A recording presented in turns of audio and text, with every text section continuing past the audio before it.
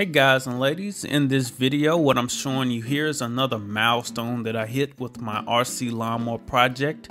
And for this prototype that you're viewing now, I'm basically controlling everything here wirelessly. So you can see my transmitter in the upper left hand corner, which is sending signals to my receiver that's on board this unit. So I wanted to perform several tests. Here I'm performing a distance test to see if I'm able to operate it from a far distance. And I also wanted to see how easy it was to maneuver with the transmitter. So on board here you see some plywood with some wood and some batteries, and the batteries are different sizes, but here again this is a prototype and I just needed to find two 12-volt batteries so I could hook them up in series and get a total of 24 volts to see how fast this unit would actually move. So the wood on top is actually just holding the batteries in place, and the wood will also have another purpose, which you'll see in another test here in a second. But as you can see, my wheel gets stuck here. I believe it's just from the leg on the side, but I'm really not sure there. But there were some modifications that I saw that I may make in my final design from doing these tests. So overall, it does maneuver well. It was fairly easy to get the hang of. It's easy to drive backwards and forwards.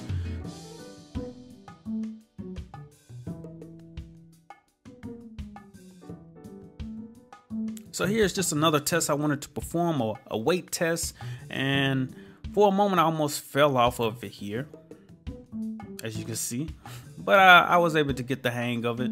But in a way here, as you know, or if you don't know, these are wheelchair electric motors, so obviously they should be able to support my weight. But I also wanted to just see, for curiosity, how my frame would operate. Even though this RC lawnmower probably isn't going to have this much weight applied on it, I just was curious.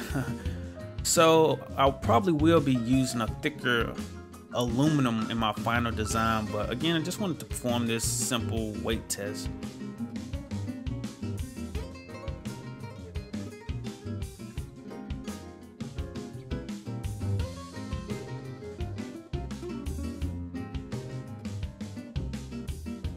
Alright, so for my final test, I just wanted to see how user-friendly this RC lawnmower project was.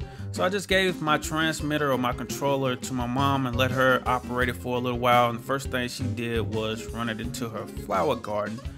But she started to get the hang of it after a while. So that's very important, since I'm going to be showing other people how to build this, is how easy is it to actually operate.